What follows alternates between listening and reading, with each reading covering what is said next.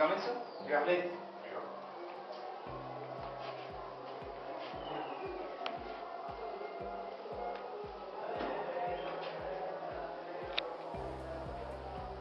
Okay.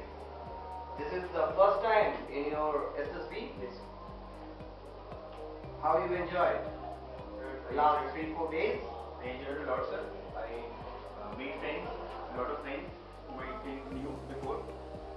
And 4 days here was very interesting, very adventurous. I had been gone through various tests like the WAD, TAT, and the group planning exercises, the GTO task, and it helped me a lot to improve myself.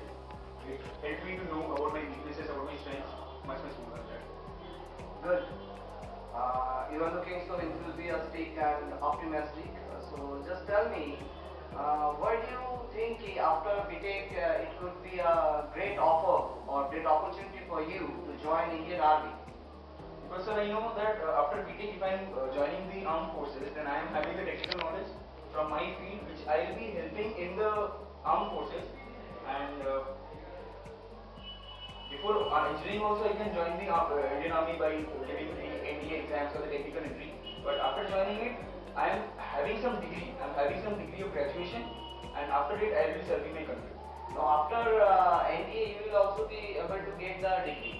So why not from that time you are inspired to join here? Actually, I stayed in Delhi, where I completed my schooling. And at that moment of time, I was not properly guided about the steps, about the joining processes of NDA or technical entry schemes.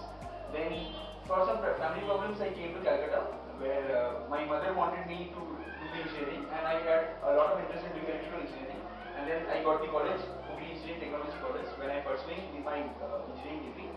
Then, after my completion of engineering, I am here to fulfill the dream of my nation, of my mother nation. So your interest in army services Yes, sir. grew a little later, not during school years. Yes. You got interested in army